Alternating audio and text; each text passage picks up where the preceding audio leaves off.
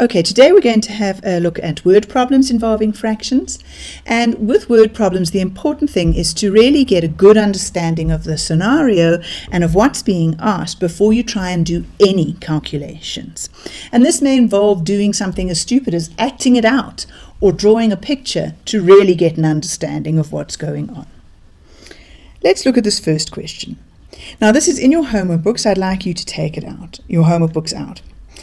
The question is, my ribbon is 2/3 of a meter long. My friend has a ribbon which is 3/4 of a meter long. Whose ribbon is longer? I want you to pause the video and try this in your homework books now, and then we'll go over it together. Okay, let's go over this. What I'm going to do is I'm going to draw for myself a meter of ribbon, and for my friend, I'm going to also draw a meter of ribbon. And what have I done? How do these differ? Well, for me, I want 2/3 of that meter. So what I need to do is I need to take this ribbon and get 2/3 of it. So what I need to do is I need to cut it up into 3 equal pieces. Those are all thirds. And I need to take 1, 2 of them. So that's my 2/3 of a meter long ribbon. What happens with my friend? Well, for my friend needs 3/4 of a meter. So I've got to take this meter long piece of ribbon, so this meter long piece of ribbon, and I need to cut it up into 4 pieces to get quarters. So let's cut it up into 4 equal pieces.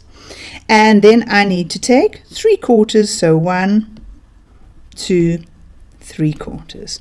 Well, I can see my friend's ribbon goes all the way to there, whereas my ribbon only goes to there, so it's quite clear that it is my friend who has the longer ribbon. Let's have a look at another one. I have some sweets. I give my sister 2/3 of them. If I gave my sister 60 sweets, how many did I have originally? Again, simplest thing that we need to do is to start off by drawing ourselves a picture of what's going on. So let's start off with what I know. What I know is I've got some sweets. And I'm going to just draw a very simple picture to show, here we go, that's my pile of sweets. I start off with my sweets. What do I then need to do? Well, I want to give my sister 2/3 of them. So I've got to take these sweets and somehow chop them up so I can hand over 2/3. So how do I chop up a big pile of sweets so that I can hand over 2/3? Well, I know that what I need to do is start by cutting it into thirds. So I need to cut it into 1, 2, 3 equal pieces. And what do I hand over to my sister? Well, I hand over to my sister 2 of those thirds. In other words, 1, 2 of them. And how much are those 2/3 equal to? Well, they tell me that what I handed to my sister was 60 sweets.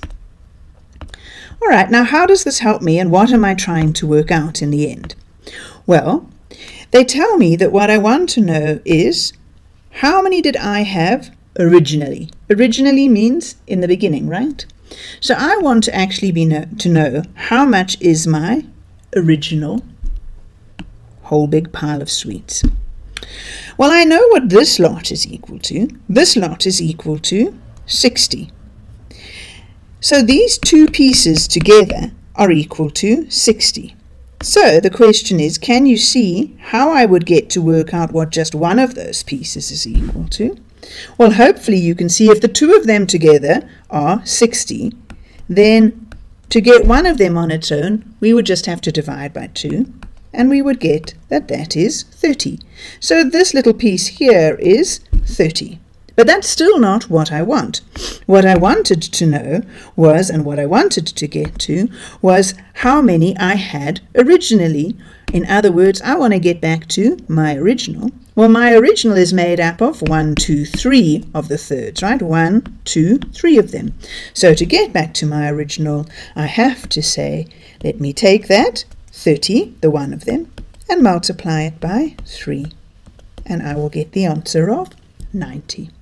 So you can see quite easily that if the 2 pieces is 60, then this is 30, and then the 3 pieces will be 30, 60, 90. So the answer is I had 90 sweets originally. Notice what I did. I had to divide by the 2 and multiply by the 3. But by drawing a picture, it was quite easy for me to see how to do that. Okay, today we're going to have a look at word problems involving fractions. And with word problems, the important thing is to really get a good understanding of the scenario and of what's being asked before you try and do any calculations. And this may involve doing something as stupid as acting it out or drawing a picture to really get an understanding of what's going on. Let's look at this first question. Now, this is in your homework books. I'd like you to take it out, your homework books out. The question is, my ribbon is 2/3 of a meter long. My friend has a ribbon which is 3/4 of a meter long. Whose ribbon is longer? I want you to pause the video and try this in your homework books now, and then we'll go over it together. Okay, let's go over this. What I'm going to do is I'm going to draw for myself a meter of ribbon, and for my friend I'm going to also draw a meter of ribbon. And what have I done? How do these differ? Well, for me, I want 2/3 of that meter. So what I need to do is I need to take this ribbon and get 2/3 of it. So what I need to do is I need to cut it up into 3 equal pieces. Those are all thirds. And I need to take 1, 2 of them. So that's my 2/3 of a meter long ribbon. What happens with my friend? Well, for my friend needs 3/4 of a meter. So I've got to take this meter long piece of ribbon, so this meter long piece of ribbon, and I need to cut it up into 4 pieces to get quarters. So let's cut it up into 4 equal pieces. And then I need to take 3/4, so 1, 2, 3/4.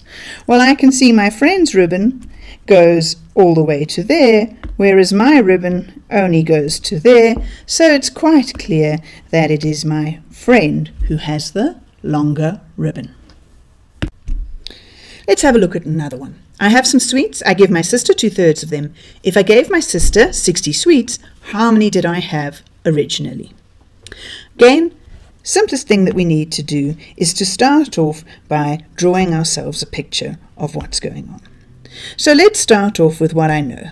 What I know is I've got some sweets. And I'm going to just draw a very simple picture to show, here we go, that's my pile of sweets. I start off with my sweets. What do I then need to do? Well, I want to give my sister 2/3 of them. So I've got to take these sweets and somehow chop them up so I can hand over 2/3. So how do I chop up a big pile of sweets so that I can hand over 2/3? Well, I know that what I need to do is start by cutting it into thirds. So I need to cut it into 1, 2, 3 equal pieces. And what do I hand over to my sister? Well, I hand over to my sister 2 of those thirds. In other words, 1, 2 of them. And how much are those 2/3 equal to? Well, they tell me that what I handed to my sister was 60 sweets. All right, now how does this help me and what am I trying to work out in the end? Well, they tell me that what I want to know is how many did I have originally? Originally means in the beginning, right? So I want to actually to know how much is my original whole big pile of sweets. Well, I know what this lot is equal to. This lot is equal to 60. So these 2 pieces together are equal to 60. So the question is, can you see how I would get to work out what just one of those pieces is equal to? Well, hopefully you can see if the 2 of them together are 60, then to get one of them on its own, we would just have to divide by 2. And we would get that that is 30. So this little piece here is 30. But that's still not what I want. What I wanted to know was, and what I wanted to get to, was how many I had originally. In other words, I want to get back to my original. Well, my original is made up of 1, 2, 3 of the thirds, right? 1, 2, 3 of them. So to get back to my original, I have to say, let me take that 30, the one of them, and multiply it by 3. And I will get the answer of 90. So you can see quite easily that if this, the 2 pieces is 60, then this is 30, and then the 3 pieces will be 30, 60, 90. So the answer is I had 90 sweets originally. Notice what I did. I had to divide by the 2 and multiply by the 3. But by drawing a picture, it was quite easy for me to see how to do that.